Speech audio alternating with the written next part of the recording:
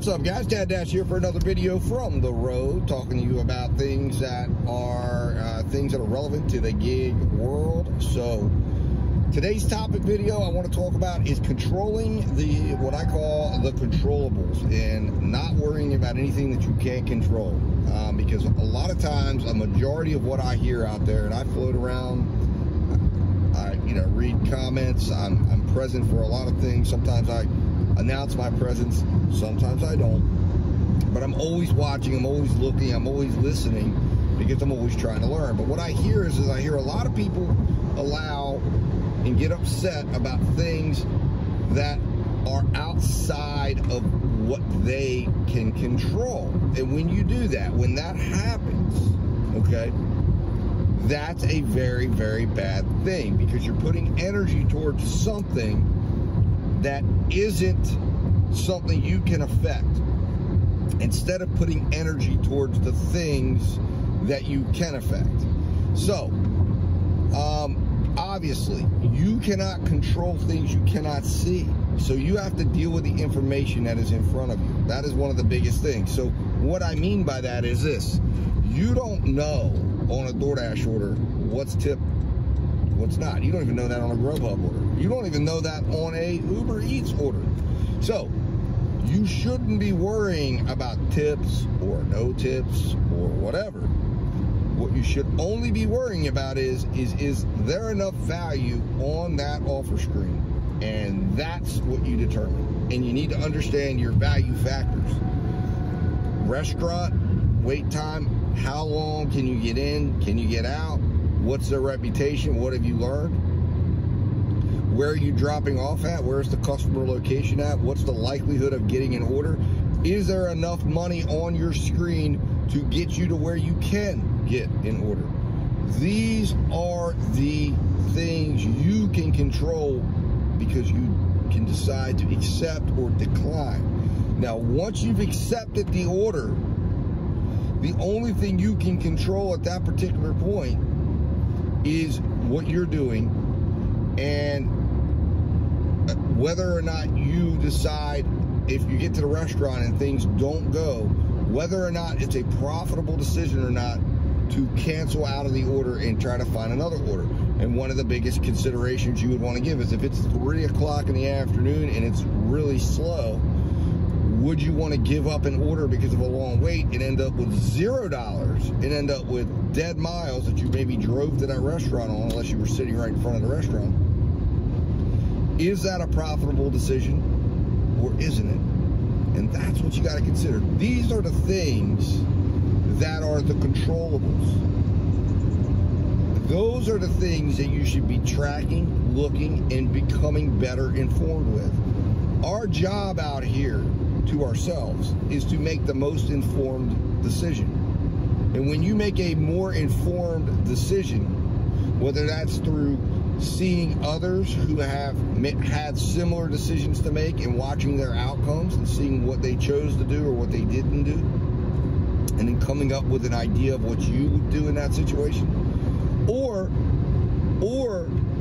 maybe it's tracking information, tracking things, using apps that help you track things, or doing it yourself, noting restaurants that have long waits, seeing if you have long wait, seeing if you have a restaurant that's having a trend of long waits every time you go.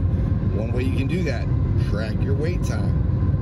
If you're seeing a wait time above what you're willing to wait, note that. Take that into consideration. Make sure that offer, if you have a restaurant that's notoriously long for wait time, then you need to anticipate that you're going to be on the order longer, and therefore the amount on that screen needs to be larger. Know what that amount per minute is that you need to make. Know what you need to make in order to cover your expenses and come home at the end of the day with enough money, to cover what you need. Those are the things you're responsible for.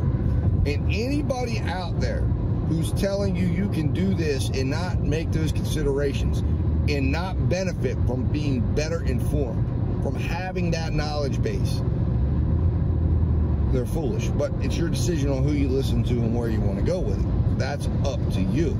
That's the beauty of this thing. But know what you need to do. Control and focus on only what you can control and let the rest go. You can't control what another person thinks. You can't control what happens with the restaurant's operations.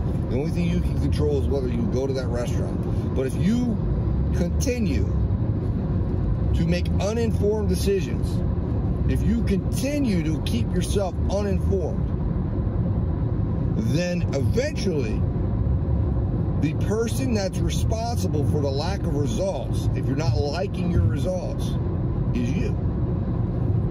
It's no one else.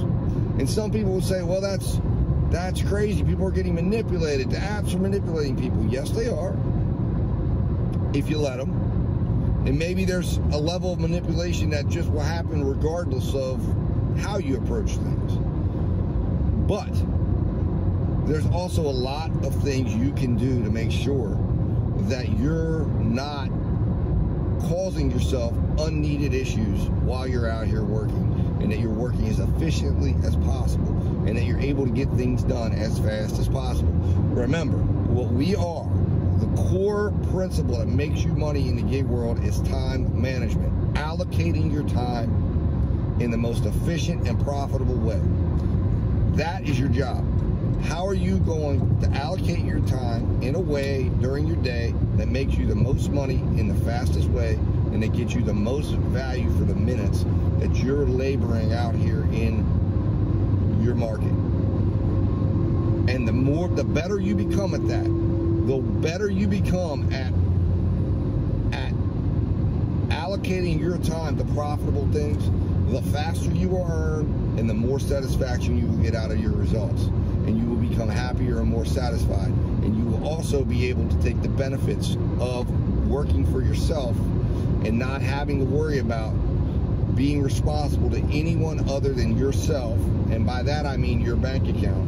And when you get your bank account healthy and it's where it needs to be, then you can take a day off. And ain't nobody can say a word to you. And nobody can complain at you. And if your bank account allows you to take 5 days off in a row, you don't need a vacation bank to do it. Although you're not getting a vacation bank for gig work. But you get to, if you go out and make your money and know your goals and do your thing and do your homework and do what you need to do and put the work in when you need to put the work in, so you can maximize your time and your value of your time, you will reap the benefits of that, and you will end up getting more out of this experience. And I don't care whether it's AI or whatever it is that's running these apps. If you're doing things to make better informed decisions, you will get better results.